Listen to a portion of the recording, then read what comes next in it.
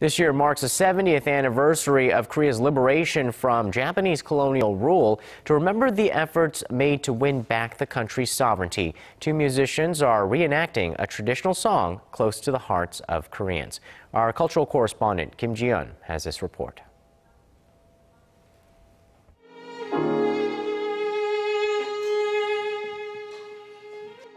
This traditional Korean folk song called Monggeumpo Taryeong expresses the hopes and dreams of lovers who await to be reunited. It's being sung at the very palace where it was originally performed for Korea's Emperor King Gojong during the late 19th century.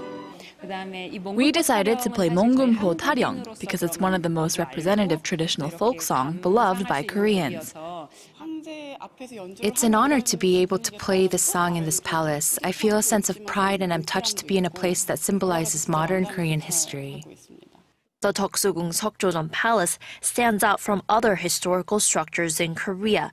King Gojong commissioned British engineer John Harding to build his empire's first Western-style building with elements of neoclassical architecture in mind.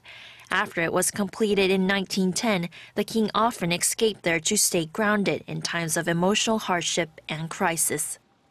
With the death of his queen, King Gojong returned to this Deoksugung Seokjojeon Palace with a plan to establish a new political system to secure national sovereignty from rising foreign imperialistic powers. As part of efforts to reinvent the country and secure sovereignty against Japanese colonization in the early 1900s, King Gojong renamed his empire Daehan, and to this day, the country is commonly referred to as Daehanmin국 in Korean. To mark the 70th anniversary of the country's liberation from Japanese colonization, songs representing Korea's past and present will be performed every last Wednesday each month until August. Kim Yeon, Arirang News.